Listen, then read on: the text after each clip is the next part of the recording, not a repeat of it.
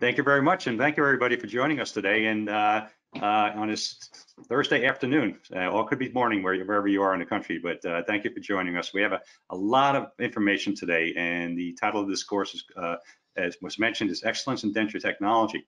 And we're going to do some comparisons from analog to digital going through this course here. So we have a lot of information to go through in 1 hour here, and we'll take some questions as was mentioned at the end here. But we're excited to get started here. Thank you so much. Again, my name is Dennis Urban, CGT. I was a little younger in that picture over there, but probably have over 42, 43 years in the dental technology business. And I've had the opportunity to travel the world, lecturing and learning and going to laboratories and working with clinicians. And I only talk about what's been successful for me, in my career. And, I love lecturing, I love writing. I write for a number of different journals, and I'm also the director of clinical education for National Dentex, and also the 2021 National Board of Certification Chair person. So that's very rewarding also, just trying to get technicians certified and getting them more involved in our industry. So excited to get started. So we're going to get started right away here, and we're going to talk about technology. We've come a long way with technology, especially with removables. As you can see on the top picture here, this is a picture of George Washington's denture made of lead and whalebone and everything in between. And then we have a picture of this vulcanite denture on the bottom, which was a hardened rubberized denture. This is back in the 40s and 50s. And I still saw some of these dentures when I started my lab in 1980. We used to get some of these dentures once in a while. But looking back at that technology, we're going to look at how far we've come and we move forward in denture technology. So we'll go through some of the techniques and some of the technologies that we've excelled in over the last couple of years. And some of the advancements have been in denture-based acrylics, denture teeth, digital dentures, partial denture materials, and some of the stuff I don't have the time to talk about today, hybrid dentures, over-denture cases. And we've come such a long way with advancements in denture technology. And it seemed like for a long time, it was just on the Crown and Bridge side that we saw these advancements. So we were like the stepchildren. We never saw those advancements. It's in denture technology, but now we have them. And whenever you go to a dental show or you go online to try to find a course, it's dominated by dentures and removables now. It's amazing, which I love. It's great because it's one of the topics I love the best. So now we have highly aesthetic teeth with unsurpassed denture-based materials. We'll talk about those denture-based materials in a little while. And also, these are some photos of the dentures that I've done with characterization. And, you want these dentures to look natural. We don't want them to look like dentures. With the technology we have today, the patient doesn't look like that. They have to look like they're wearing a denture. So now we can match the existing gingiva on the patient. Many times I'll get a photo of the patient's natural gingiva. I'll even match it on the wax up. And then when the case is being processed or after it's processed, I'll actually match that gingiva also. But I mimic natural gingiva anatomy on wax try-ins, utilizing artistry and various shaded waxes. We have diagnostic wax ups for Crown and Bridge. Why can't we have a nice characterized wax up on the denture so the patient can see what that denture is going to look like when it's finished? So and now we have metal-free clear partial technology also. And we're going to elaborate on that a little bit later on. Metal-free partials are aesthetic, and if you use the right materials and do it with the right method, you can get a beautiful partial that's going to be functional for years. And now we can print and mill accurate aesthetic dentures with amazing fit, form, and function. And today we're going to focus on the milling part of it when we get down into the presentation a little bit more. But I'm going to start with some basics also. So we'll get into the milling aspect of it. We don't have time to get into the printed denture today, but we're going to talk about key mill and printing and how to process a denture and using the correct materials. But more people need dentures now than ever before, and the industry predicts tremendous growth now through 2050. And experienced denture technicians are the guides for dentist and patient success in the denture prosthesis. And that's a quote by Dr. Stephen Wagner, who's a prosthodontist. And I was at a Seattle study group meeting a couple of years ago, and I was watching Dr. Christian Kochman, who's a very popular lecturer and clinician, and he said, professionals who understand dentures are the ones who understand smile design. So we as denture technicians, we have to fill an intraocclusal space of 40 millimeters or more, and we have to know what we're doing. There's anatomical landmarks. Sometimes we don't have enough information to go by. So, like Dr. Christian Kochman says, we have to understand smile design. And we do understand smile design once we understand occlusion, aesthetics, and setting teeth. So I always like to stress that, and even when we're doing digital dentures, it's the same way. So we want to move in the right direction with digital and analog. So we want to apply those sciences that we learned on the traditional or analog side and bring them over to the digital side also for a successful case. Let's talk a little bit about the digital transformation, preparedness, production, and profitability in the digital world. So what are we trying to do? We're trying to create a more personal and predictable surface. And we want to build the intelligent design platform. You have a lot of choices out there, with Gasket, 3Shape, and all these different milling machines and printers and different materials. So there's a lot of good choices out there to create that personal and predictable service. Doctors want to engage their patients. You want to empower your technicians, want to optimize your operations, and transform your digital offerings and expand them. So digital technology is amazing. We utilize it so much on the crown and bridge side and implant side, and I'm seeing it evolve at a fast rate on the digital denture side. But it all stems on communication also. We need to have those communication tools to plan effective cases. So again, comparing digital and analog, we still need to utilize the same fundamental prosthodontic processes to make a digital denture as we always have. And the clinician still needs to communicate and provide the technician with the necessary information for a functional case. And digital technology is still evolving, like I just mentioned, and improving at a rapid pace. If you asked me 3 or 4 years ago about printed technology, I would just say, I don't want any part of it. And now I'm looking at printed technology now, it's amazing, so what's going on, for printed dentures, and even with mill technology. And basic knowledge of prosthodontic principles, including providing accurate impressions, is even more important in the digital world because many details can now be seen on a large screen, which we couldn't see before. And I'll show you a photo of that later on. The things that you can see on a screen now with digital impressions and digital scanning is amazing. So, and dentists still need to understand the importance of capturing accurate maxillomandibular records, vertical dimension, and centric relation. And technicians need to continue to analyze ridge relationships and then select the appropriate anterior and posterior teeth for the desired occlusal scheme. Even though some of the software picks those teeth out for you, sometimes they just not, you might want to pick something else. You really have to know the science of choosing teeth, especially on the analog side. So growing edentalism, yeah, it's growing like crazy. We have more than 36, and I think it's up to 40 million Americans have no teeth, and 90 of those have dentures. 90% of those have dentures. It's amazing. So, but most of those patients aren't happy with their dentures. And a lot of clinicians are not in the comfort zone with making dentures because they feel it's a lot of share time, so and significant share time reduces the return on your investment. So there's a lot of dissatisfied, frustrated patients out there. But even on the traditional analog side, if you utilize the same principles and the correct planning and the right materials, you shouldn't have any problems with in the chair. So it's just, following a protocol with even on analog dentures is very important for a successful outcome. So what are some of the problems with full dentures? We have compromised stability, especially on a lower denture, poor neuromuscular coordination, that includes occlusion. We have to decide what type of occlusal scheme we're going to be incorporating on the denture, and a low tolerance of mucosal tissues for a removable acrylic base, which means a lot of sore spots, especially on lowers. And the patient's desire for more stability and comfort. That patient doesn't just want to put that denture in so it fills out the intraocclusal space. They want to be able to chew and function and smile and get their self-esteem raised so they can function correctly and look good. So, and I mentioned earlier, the comfort level of the dentist is compromised due to excessive chair time.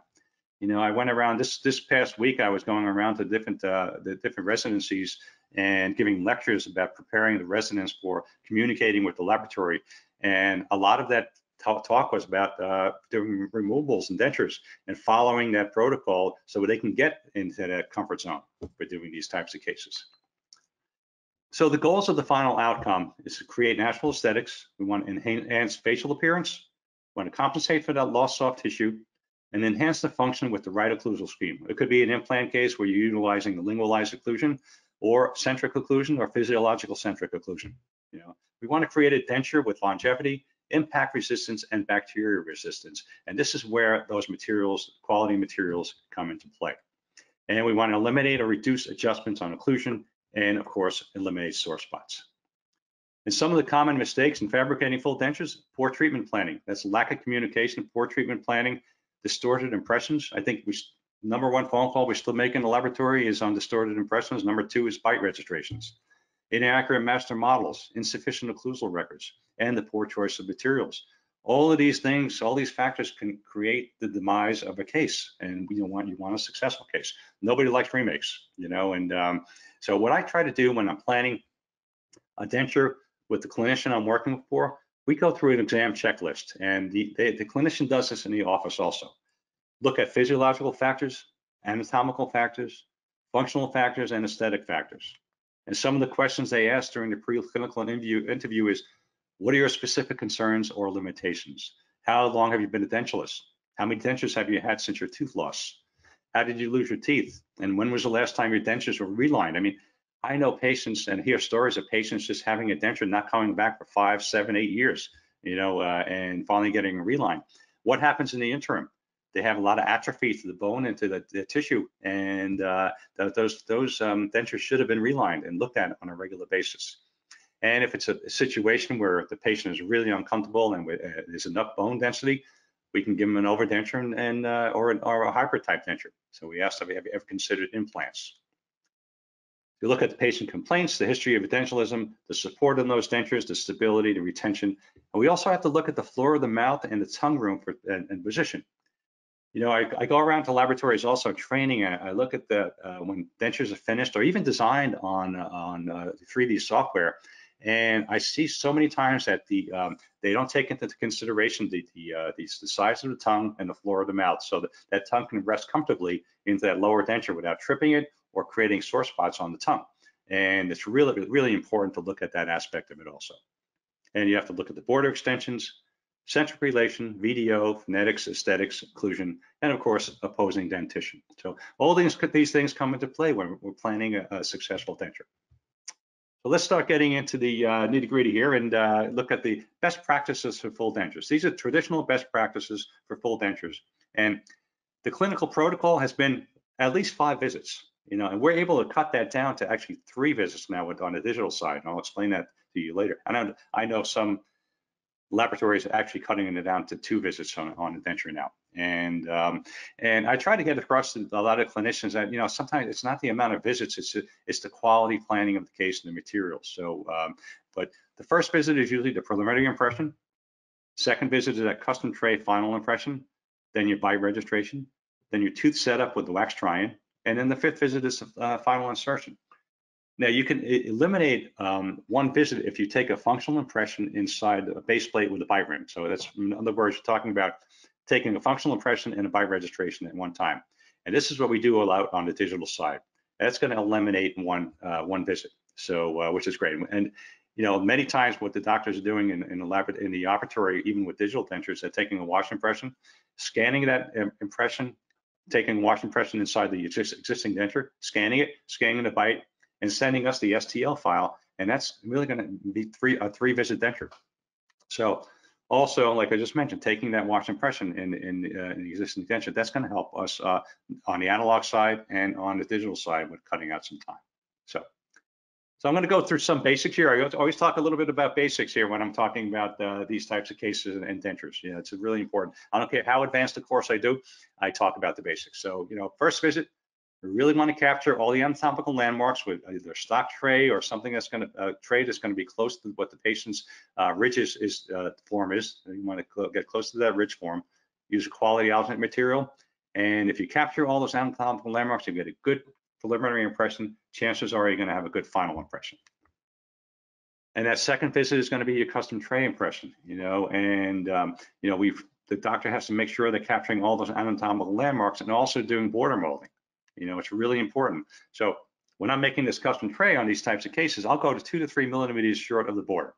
I'll ask the doctor to put adhesive on the borders, put a monophase or a heavy body material on the border, put it in the mouth, have the patient move around the cheeks and talk a little bit and capture all that musculature in the mouth, take it out of the mouth, and then come over with a medium or light body material after putting adhesive in the tray.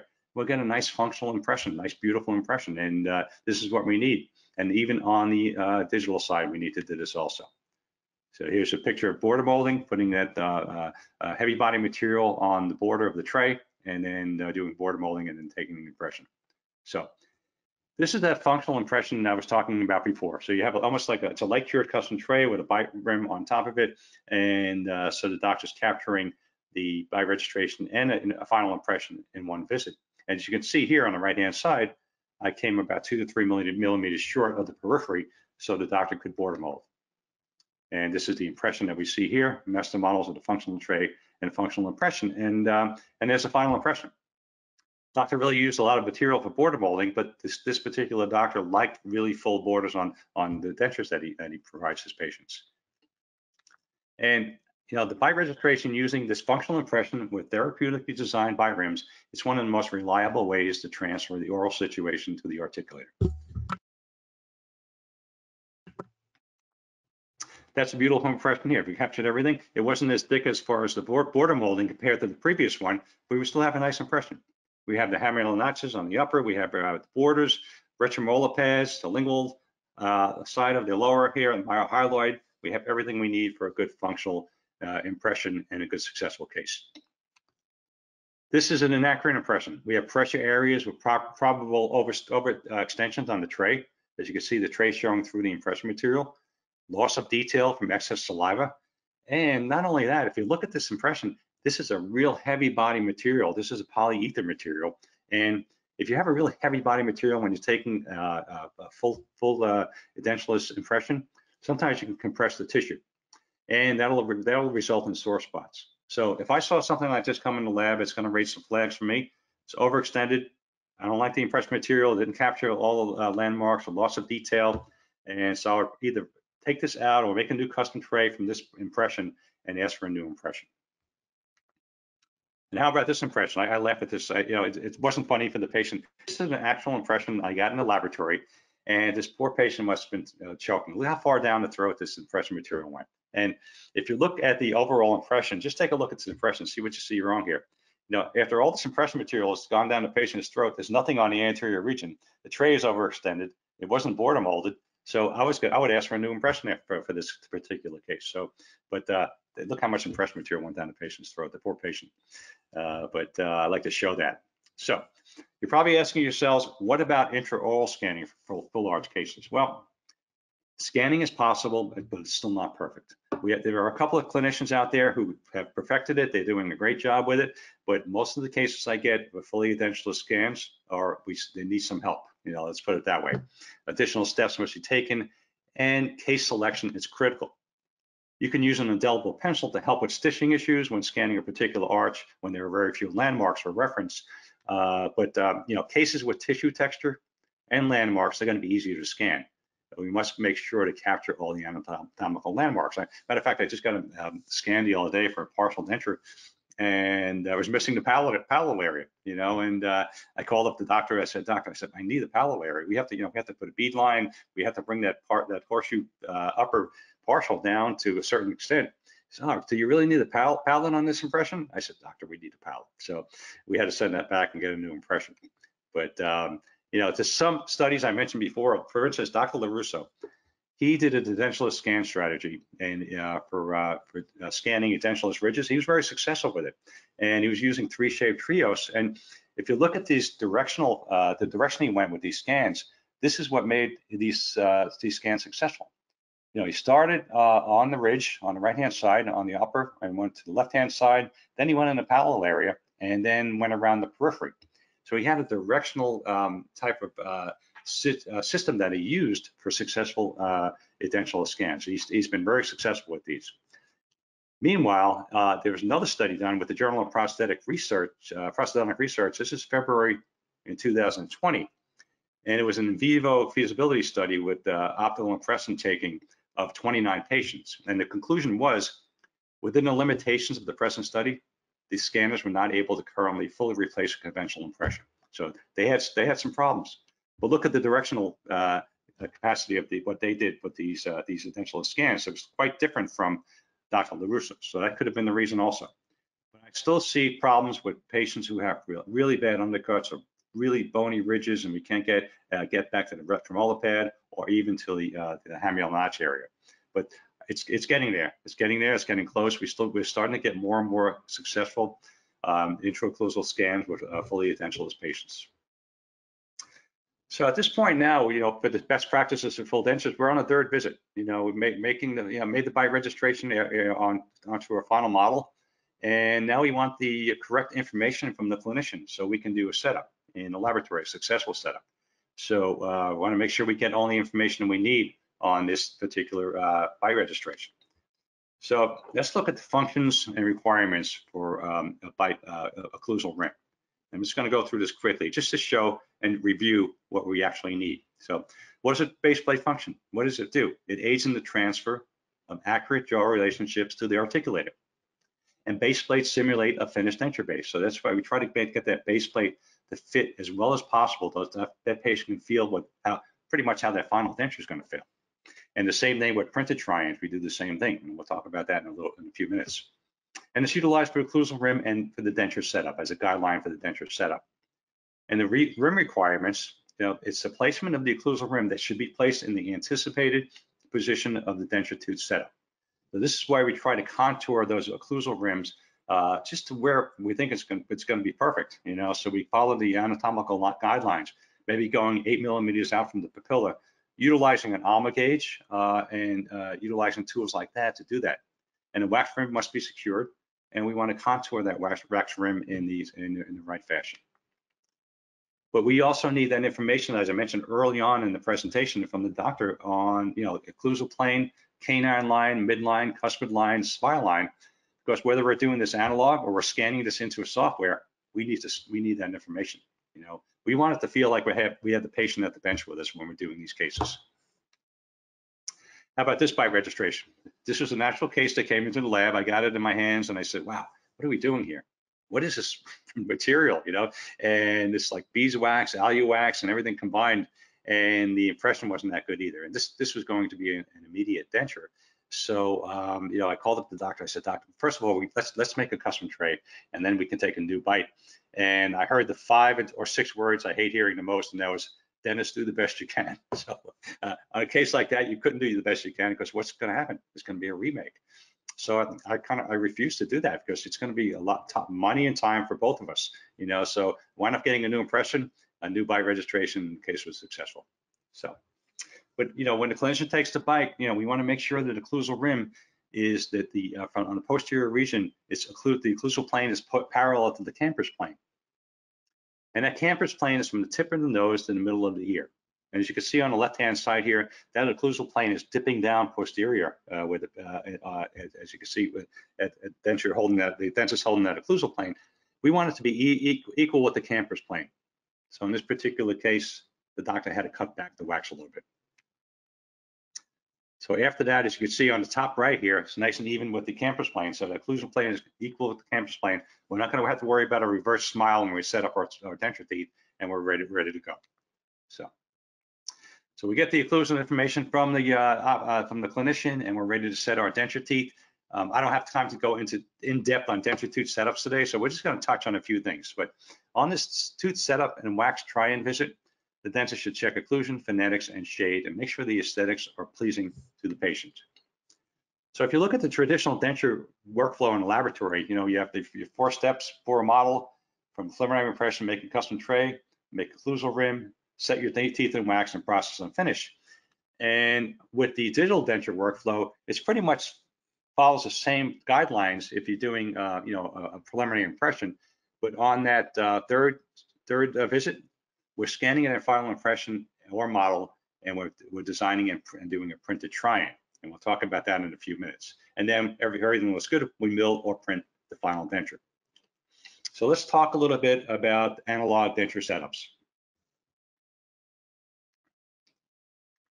So when it comes to different types of articulators, if we're doing full mouth reconstruction, we want something that's going to mimic true jaw function. And something with an intercondylar distance, maybe about 110 millimeters, which is about an average what we have in between each side of the jaw.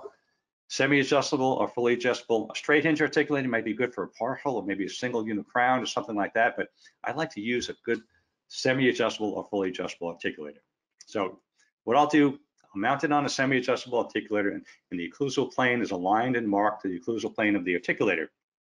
As you can see, and many times it's at that little slot on the incisal pin and slots on the posterior region of the articulator. I'll put a rubber band on there, and I'll put the center of the model that is identical to the occlusal plane of the articulator, as you can see here. So I'll mount that lower model, and I'm ready to mount my upper model here, nice and neat at the occlusal plane perfectly, right here, and we're ready to set our denture teeth. So I don't have to worry about these not being in the right position and throwing me off when I'm trying to set denture teeth, which is great. So here you see the lower teeth are set. I set up here. I usually set my upper anteriors first, then my lower anteriors, then upper posteriors and lower posteriors, and I go from there. I'll use a template when I'm setting my denture teeth. That's ready to go now. There's a full upper, full lower setup on the articulator, semi-adjustable articulator. And just for your information, I do have courses that I talk about denture setups, anywhere from the beginning to advanced. So when we explain, I'll explain the step-by-step procedure for this. So, and then if you look on the digital side, we have digital articulations with virtual articulations with fully adjustable articulators, which is great. And you can see central and lateral adjustments. It gives you all the movements of a fully adjustable articulator. It works out really well. So I love designing a case with on 3Shape or Exocad and doing a full denture, because I can get all the aspects of a fully adjustable or semi-adjustable articulator in front of me on the screen virtually, which is pretty cool. So, and we have to look at the Frankfurt plane, the horizontal plane, the campus plane, like I mentioned, and an occlusal plane. Where we're setting up these dentures, and hopefully we got the correct information on the occlusal rim when we're doing these full cases. As you see, your campus line, occlusal plane, and then we're ready to set our dentures here. So, so all this information is so important to us when we're setting up our denture teeth. Many times we don't get this, and I was teaching that this week to the residents. I said, please, when you're sending a case, please give us that information on the occlusal rim. We need that, and it's really important to have a successful case. Otherwise, it's going to end up in a reset, and it's going to cost patient time. It's going to cost laboratory and the clinician time. So, again, setting anteriors on an average on the anterior, it's about 20 to 22 millimeters from the periphery on the upper, 18 to 20 on the lower. And then, usually it's the second molar is like half the height of the retromolar band. So we want to set up our anterior teeth and position them individually and parallel to the pupil line. And those lower incisal edges are parallel to the upper incisal edges here, as you can see. So you have nice anterior setup here, and now we're ready to set up our posterior teeth. And now we have to pick out this type of posterior teeth. And typically, the smaller the ridge, the less cuspal inclination on less degree of the tooth. And the greater the ridge, the greater degree of the tooth also. So we want to select the correct mold on these posterior teeth. On implant cases, I use lingualized occlusion, and I'll talk about that in a minute. And when we're setting our lower teeth, we want to align those occlusal surfaces towards the center of the cranium. And what is this called? That's your curve of Wilson. And from anterior to posterior is a curve of Spee. The only time I don't have my curve of Wilson is when I'm setting teeth in lingualized occlusion. And lingualized occlusion is when that lingual cusp of the upper goes right into the central fossa of the lower, creating eliminating any off-axis stress on the implant or the ridge. So I won't have my curve of Wilson, and I'll have a nice flat occlusal plane. So when I set those teeth up on the upper and that lingual cusp is going to go into the lower, I know it's going to function correctly with lingualized occlusion. And the actual inclination of the posteriors is centered to the cranium, and then the upper follows the guidelines of the lowers. Again, I don't have time to go into in-depth here, but just you get the idea. And a lot of you have done setups already, So, and then for that fit visit is that final insertion. You want to check for fit, form, and function. Check for pressure spots. Hopefully the occlusion is good, and you don't have to equilibrate the occlusion. So it's really a lot of following the protocol that I just spoke about in order to get that success. So let's talk about denture bases now. So we're at that point, we're ready to process the case. Everything looks great. What are we looking in a denture for in the denture base? Well, the natural look, we want accuracy. We want something with a variety of gingival shades, something that's going to be impact resistant, but also have flexural strength. Because if you don't have flexural strength and impact resistance, you're going to have brittleness, and that denture is going to break. And we want good finishing and polishing properties too, and something that's going to be color and have fit stability. It's really important, and especially I'd like just to mention too, when we're doing hybrid cases or even overdenture cases, there's a lot of stress on that acrylic, a lot of stress on that teeth. And denture teeth tend to wear faster on those types of cases, and there's more stress on the acrylic. So I always tell technicians, even doctors, to just ask for an acrylic that's going to have high impact resistance with flexible strength. I know there's a lot of acrylics out there on the market, but if you're going to utilize an acrylic, especially with those types of cases, utilize something like I just mentioned. Okay, so we're going to talk a little bit about Diamond D. And I helped develop Diamond D, it has to be maybe 10, 12 years ago. And to me, it's one of the most versatile and high quality acrylics on the market. I'm not saying this because I helped with it, get this on the market, but we utilize this in the laboratory. It's great. It's a great material. These are some of the dentures I've done. You can see all the different shades they come in. But the flexible strength and impact resistance just blow away everything else, pretty much everything else on the market. I love it. It's consistent and it works really well. And one of the, you can use this with a regular heat processing method, heat cure processing method, anywhere to 2 to 8 hours. Or what I love about it, I utilize it with microwave technology. I'm going to talk about that in a minute. Microwave curing technology to me is one of the best ways of curing a denture. Of course, you have your injection, you have your pour acrylics, you have a lot of different choices out there. But what I love best with the microwave curing, especially with the Technoflask that Keystone has, is that it provides a denture cured in 4 minutes. It's great. And I'll go through this in a second here. So, but it's a great material. It's utilized, and this same material is also utilized for when we talk about our implant denture, the puck we're going to talk, the key mill puck, on the digital side. But let's talk a little bit about microwave technology first. So there's something called the Technoflask that Keystone came out with a number of years ago, and this has to be one of the most durable, strongest flasks I've ever used. I mean, I'm still using the same flask that I used 5 years ago. I mean, and we use it every single day. And but utilizing microwave technology with this material is amazing. And not only with full cases, I utilize with partial dentures, hybrid type dentures, milled titanium bars. It works fantastic. And a lot of people say to themselves, well, how can you put metal in a microwave? You can do it. If it's shielded and insulated by dental stone and gypsum, you can do it. So, and it's even on the outside, you can see here on this flask here, there's metal parts, and doesn't have any effect in the microwave. So one of the ways to cure this successfully in the microwave is to use the Diamond D heat cured polymer with something called a 20-minute cure monomer. And 20-minute cure monomer was utilized for 20-minute cure with heat cure and put into a boiling water bath, for 20 minutes. So we took this technology. I did some experimenting on processing, and it worked great. And I also utilized heat cure monomer too with the heat cure polymer. That took a little bit more longer. That took about 8 to 10 minutes to cure in a slower method, because what happens sometimes when you're curing acrylic in a microwave oven and you're not doing it correctly, it creates gases in the monomer, which creates porosity. And you don't want porosity in your dentures. You don't want to have to repair these dentures. But what I like about this material is consistent time after time. So when you're mixing the acrylic, just follow the instructions, because I've gone in laboratories and watched them mix acrylic, and they have a big cup and they start pouring monomer and start pouring powder and polymer and start mixing. This is going to screw up the whole expansion rate on your denture, and you wonder why the dentures don't fit correctly, and you have a lot of excess free monomer. That's the reason. So you really want to follow those manufacturer's instructions on these types of cases.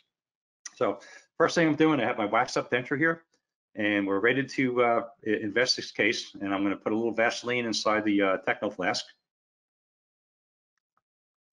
And the first half is invested in it. I utilize a half and half mixture of plaster and stone, and then I put a little Vaseline on there. I'll put the top half on, screw down the bolts, and I'll put my second half of the gypsum on there. After I screw down the bolts, I'll pour it in there and vibrate it in there. Let it set. And after it sets, what I'll do is I'll take the bolts out and I'll put it in the microwave for about 1 minute and 30 seconds. And what am I doing? So instead of putting this into a boil-out unit for a couple minutes, 5 minutes or whatever, this is softening up the wax and making. So a lot of times it comes out in one piece. I'm softening up the wax and getting it ready for boil-out, and this works out great. And it takes a lot of. If I put this in boiling water, it takes a lot of time for that heat to penetrate that flask. But the microwaves penetrate it immediately. So this is here after I opened up the flask. I clean it up, I boil it out, put my diatomic holes in the teeth, and I use Diamond D separator, Ultracept, and the cases come out spotless. So I like to keep everything in the system. So that's what I'll utilize Diamond D separator, put 2 coats of separator on there, and then I trial pack. I do 2 or 3 trial packs, get the excess out of there, make sure I have enough compression, close up the flask, and then I put it in the microwave for 4 minutes. And after 4 minutes, it gets really hot. Let me tell you, those microwaves penetrate that flask, it gets really hot. So you have to be careful when you pull this out of the microwave oven, and let it cool for about 20 minutes, and then put it in cold water. And make sure you're using a microwave about 500 to 700 watts, because you don't want to use something that's too high, or an industrial microwave, because it could burn the flask and also do damage to the denture. So this is the case. Look how clean it is on the left-hand side, and look how nice it looks after it's polished. So really nice material, works really well, and you know, I love it. It's consistent. I get the same results after time. Just looking at it in the mouth here, it's hard to see the acrylic there, though. You can see it's a beautiful, beautiful acrylic. So let's talk about the mill denture workflow now. Let's see how much time we have here. We're good? Oh yeah, we're good. Okay. So first appointment, if you're doing a preliminary impression, this is going to be a 4-appointment denture. What I like to utilize sometimes is special tools, papillometer. That'll give me an idea of where to build up that bite rib. That papillometer gives me readings from the papilla to where the incisal edge is going to be on the teeth. And then I'll fabricate our base plate and the occlusal rim. And what I'll do when I talk about fabricating our base plate and occlusal rim, I'm making that functional base plate so the doctor can take an impression and a bite at the same time. So the doctor's on the second appointment is going to take that functional impression and bite registration, send it to us. We're going to scan, design, and print the try-in, send it back. If everything looks good, we're ready to finish it on the 4th appointment, as you can see here. So we're going to mill the final denture on for the 4th appointment and insertion. So that's a 4-appointment mill denture workflow, as you can see there. So let's talk about key mill. Key mill is the exact same material that you just saw with the Diamond D. It comes in various shades, and what we do, we just utilize a milling machine, you know, so for milling these dentures, and it's utilizing the digital workflow. And we're going to talk about that in a second here. And the results are great. So what's the first thing I do? I digitize the case. I put in all of my information. I'm utilizing 3Shape. That's one of my favorite softwares to design dentures with this 3Shape. I put the name of the patient, the order number, and then I'll start designing the denture. And then I'll scan. I'll scan either the model or I'll scan the final impression.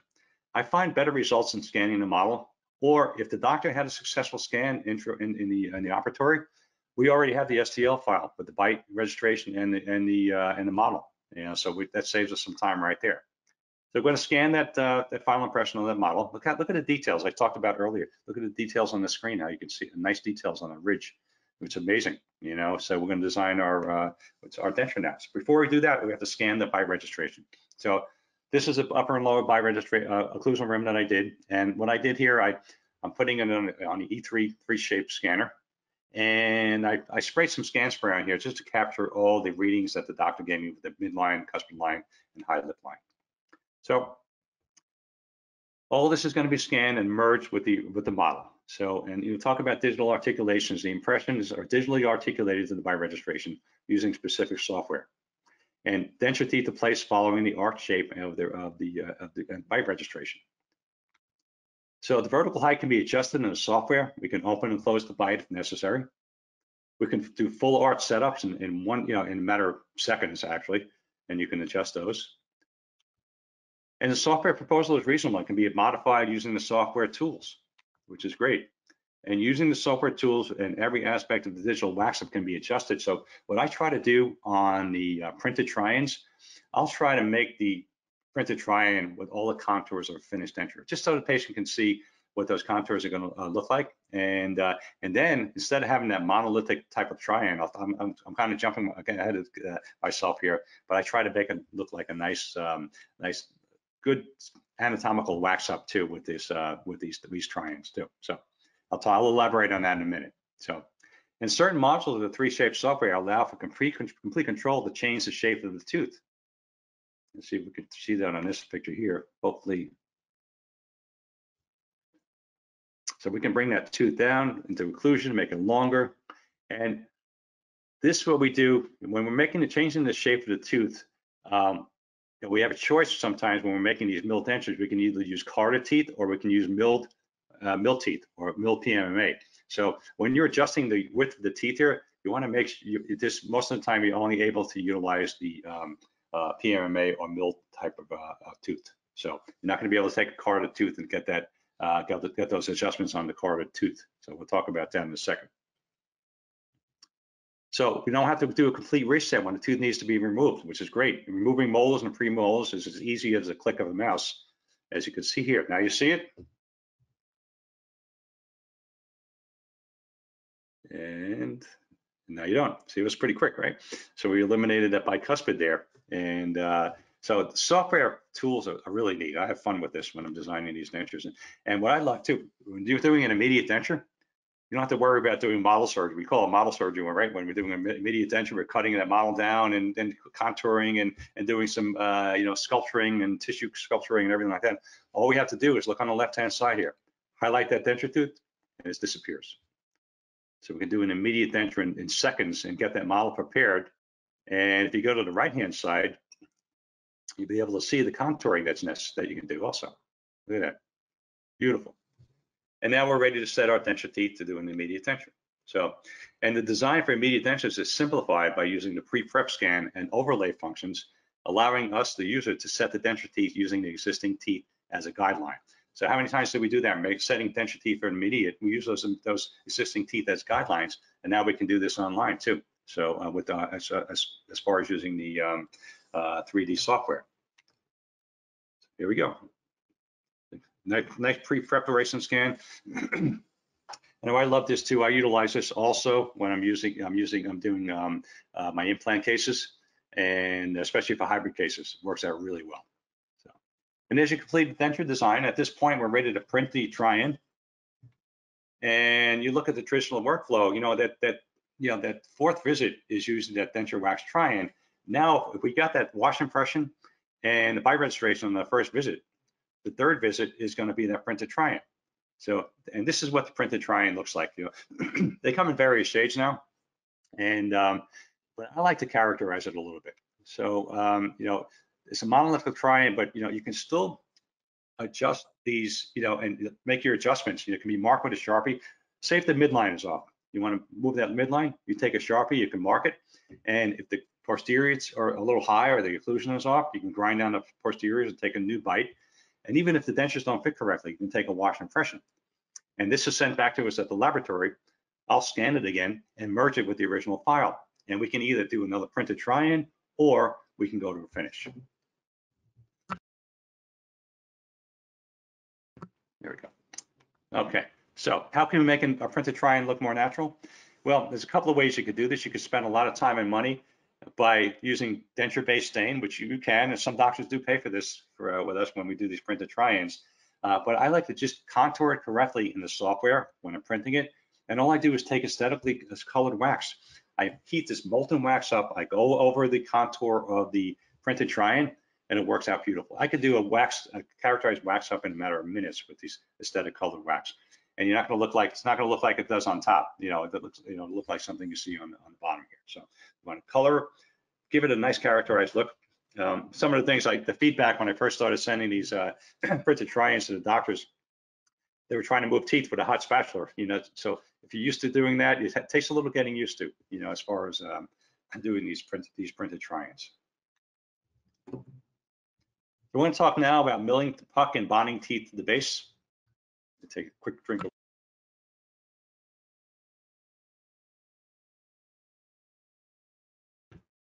So there's some confusion with this here as far as bonding teeth to the base and after it's milled.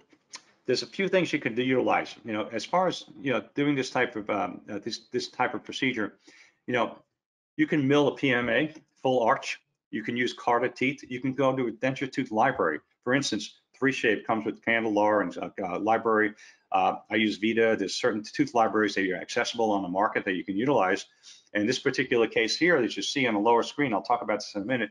I use Vita teeth for this, so it worked out really well. But we want to make sure those are bonded correctly to the denture base and these denture teeth. So Let me just go to the next slide here. Here we go. Good. So we want to bond these teeth into the milled denture base. So, you know, it takes a little bit of time. We can utilize bonding agents. There's a few of them out on the market. Let me see if I can pull them up here on the screen here. Yeah, there's a few of them out on the market. You know what I use on my case? I used a heat cured Diamond D acrylic with cold cure monomer, self-cure monomer. I mixed it together, and it's the same consistency that you see here on the right-hand side on some of the other companies like Ivoclar and Dentsply have, and it works out great. You know, so and a lot of people say to themselves, I feel like I'm repairing a brand new denture. Well, you're using heat cured polymer, so you're not really repairing it. So, and the mill creates that space exactly for those carded denture teeth, or for that actually that milled, those milled teeth or those milled PMMA that you utilized. So quite often I use the milled PMMA, and I'll use the milled PMMA a lot when I'm doing hybrid cases, or if I'm doing an immediate case where we're doing an all-in-4 conversion. This works out great because I know it's going to be temporary, and the patient's going to wear this for maybe 6 months till we do the final bar. This works out great. As you can see here, we milled the teeth. We have the milled puck. They fit perfectly into the slots here, and I'll utilize the. Sometimes I'll put diatoric holes in there. I'll roughen up the teeth a little bit just to make sure I want that bond, and it worked out great. So either I'm using denture teeth, or I'm using PMA, or some of the other companies have a milled puck that a denture teeth that I can use also. So these are your final key milled dentures here. As you can, this is one of the first ones I did. You can see how nice that came out. This is with Vita teeth, and this was using the Diamond D heat cure with self-cure monomer, and it worked out beautifully. You know, we still use these as samples. You can see them at dental shows, and but I was really happy with the outcome of this case here. It really worked out nicely. So let's see how much time we have. Oh, we have a little time. I think I have a little more time. I want to get into a little bit of clear partials, then we'll take some questions. But this is just features and benefits between the digital dentures and milled dentures, and digital dentures. And one of the biggest features I feel is if something goes wrong with a digital denture, dog eats the denture, the patient loses the denture. Oh, we have the file already. All we have to do is mill it, and it's really not that big of a deal. So and the fits that we've been getting on these milled dentures, and even with printed, has been phenomenal. So it's raising the level of comfort level of the clinicians now. We're getting really consistent results every time. So with that, I'm going to talk a little bit about ClearMed. I think I have about 7 or 8 minutes here, and then we'll take some questions. ClearMed is one of my favorite materials. It's like one of the hottest materials now in the laboratory. It's in demand a lot, and it's a clear partial material, and it replaces metal, and it's still done by injection. We still can't utilize the full digital aspect of it to make this dent partial yet, but traditional metal partials, a lot of people complain, it's labor intensive. Patients complain of the heavy metal taste to it, not aesthetic, and it's that hot and cold sensation too you get with metal partial. So this is a great alternative. And the metal framework timeline, and this is like for one frame, it could be anywhere from 6 to 7 hours for every single step. So for survey and design, duplicate models and refractory process, wax up the frame, invest, burn out and cast, sandblast and strip. There's so many different steps, and fit, finish, and polish. So it's a lot of time. ClearMed takes about 3 hours and 28 minutes to do everything. So we're surveying and designing, we're duplicating the model, waxing up the frame, investing it, heating and injecting it. So I'm going to go, and then we fit, finish, and polish. So I'm going to go through some of the aspects of how we do this. So we still need partial denture planning. Not every patient can get this type of partial. So we need to do our radiographic surveys, examination of all the oral structures. Sometimes a patient can't get this type of partial, especially if it's a bad rupture on the anterior, and if that patient keeps on breaking their anterior teeth off. We have to really be careful of the proper planning on these cases. First thing I do is wax up the frame. I invest it, and I'm waxing this up on a duplicated, blocked out model. So then I invest the case in stone, type 3 stone. I don't want anything stronger than type 3, otherwise you'll never use type 4 stone or dye stone. It's going to be impossible to get out of the flask. I boil out the case. I put some Diamond D separator, and I utilize the Meyerson flex press for this, and this works out great. So I program the temperatures in the flex press. I heat up that flex press, and I have a tube with ClearMed material in there. I put a little X in the tube, I put that tube in the toaster oven for about 15 to 20 minutes. And the reason why I do this, I get all the moisture out of that tube.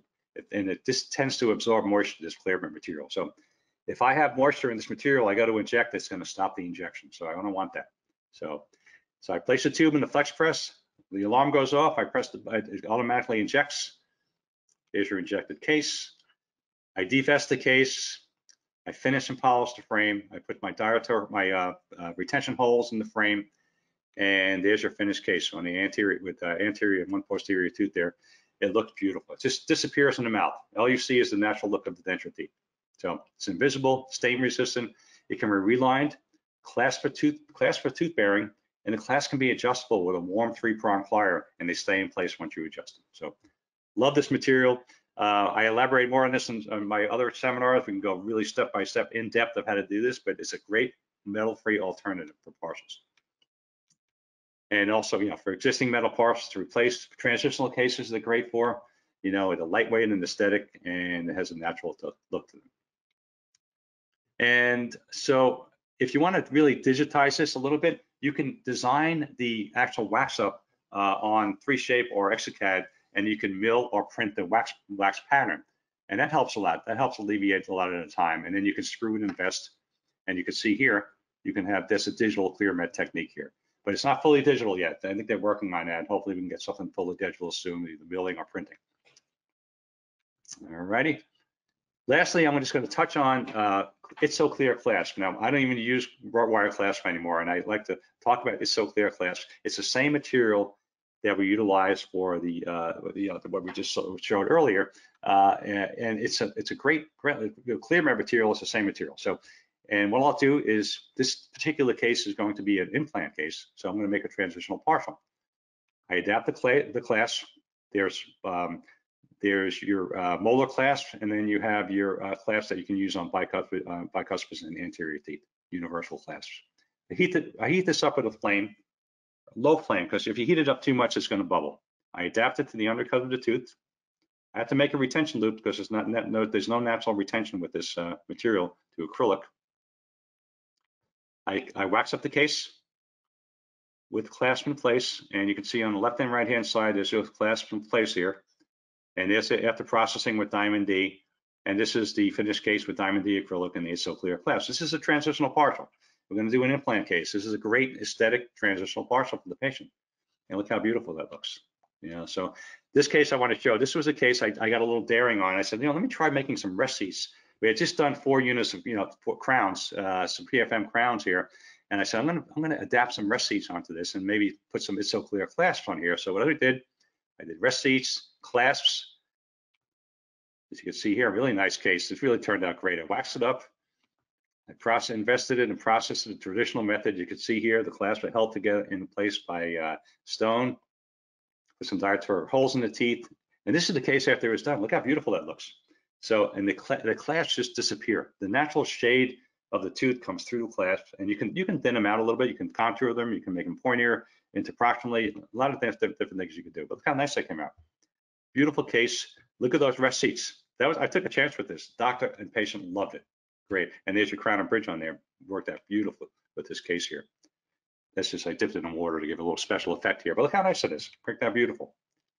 Can we make a better denture? I believe we can. Between the clinician, the dental technician, and proper case planning and advancement in denture technology, it's a win-win. I'll tell you, I'm excited about where denture technology is going, and I've been in this business for over 40 years, and I'm real excited. And artistry through denture technology. Apply your artistry, your know-how, your planning, and your material science, and you got a great case. Thanks everybody for joining me today. I'm gonna take some questions now if we have time. So feel free to ask away. All right. Hi Dennis, thank you so much. So I have a couple of questions here. The first one is, what's better, you feel, printing or milling a denture? Okay, that's a good question. I ask this when I do my specific lectures on milling and printing. I get a lot of, I used to get milling was the majority, so like 80% of the doctors would say, I feel more comfortable milling. But now, we've come so far with printed, I feel it's just about equal now. I mean, I love the printed denture now if you're using the right materials, so some great materials out there, even the newest newer printed materials that came out on the market in the last couple of years are great. You know, but milling takes longer. And I think, you know, milling as far as the material, like the Diamond D material is great. And there's a lot of other materials out on the market, but milling is the actual acrylic material, and you're using with printing is sort of a light cured material. So, but they've come so far with both of them. So I like both. My honest opinion, I love where printing has gone, but I also love the results that we're getting with the mill denture. You know, especially with the Diamond D pucks, the fits are so good sometimes. The doctor's not even asking us to put a post dam in the upper denture anymore. You know, it's amazing. You know, it's good stuff. But thank you for that question. Okay, here's another one. What materials are used best for processing? For processing a denture, what materials? As far as I said, they mean acrylics. Talking about acrylics or? Yes, acrylics. Okay, yeah, sure. So acrylics, I'm partial to Diamond D because of the high impact resistance. But there's a lot, you know, there's quite a few materials on the market. I'm going to say Diamond D is one of the best, and you want to make sure you utilize the right methods. I mean, you can even utilize Diamond D with injection. As far as the methods go, injection is very, very accurate, you know, and, you know, a lot of people get caught up in, oh my God, everything's digital. Everything is not digital yet. You know, it's still evolving. So the majority of cases being processed in this country and around the world is still analog in traditional way. So you want to make sure you do it correctly. So either, you know, injection or microwave or your traditional press pack, you know, it works out great. You know, so I'm still getting great results. You want to make sure you just follow, you know, the instructions of mixing the material, but look for an acrylic, you know, as far as the best, you know, look for an acrylic that's going to have good properties. You know, do your homework. You know, you don't want an acrylic that's going to be brittle, and also look for an acrylic that's going to give you a great bond to denture teeth. You know, a lot of acrylics out there don't bond well to denture teeth, especially with the new generation of denture teeth. You know, with the IPNs and the reinforced denture teeth with ceramic fillers and things like that, it takes longer for the bond against the denture base. So you want something that's going to bond well, and Diamond D does that. So, good question. Another question is, why do you think Diamond D is the best? I like it because I've had consistent results over the years, and I'm telling you, it's like it has to be 10 years, maybe doing, you know, and with my particular lab, I was doing maybe 15, 20 cases a day, and I was utilizing, and at first I was utilizing the heat cure, but I think the consistent results, what gives me the comfort, puts me in my comfort zone. The last thing you want to do is start repairing dentures after you process them, and I didn't get that with a lot of the other materials on the market. And you know, it's just, and there are other good materials on the market. I just feel comfortable with that. I love the shades. I love the bond between the denture base and the denture teeth, and I love the fit against the model. You know, so if I got complaints about it over the years and didn't, you know, I would stop using it. But I also get a lot of calls on as far as how to utilize Diamond D and what to use, and these are people have been started using acrylic Diamond D acrylic years ago, and they're still utilizing it now. And they ask me questions about you know, microwave technology and things like that. So I try to guide them. You know, so I'm in my comfort zone, and a lot of people are with Diamond D acrylic. You know, I'm not trying to sell a commercial here.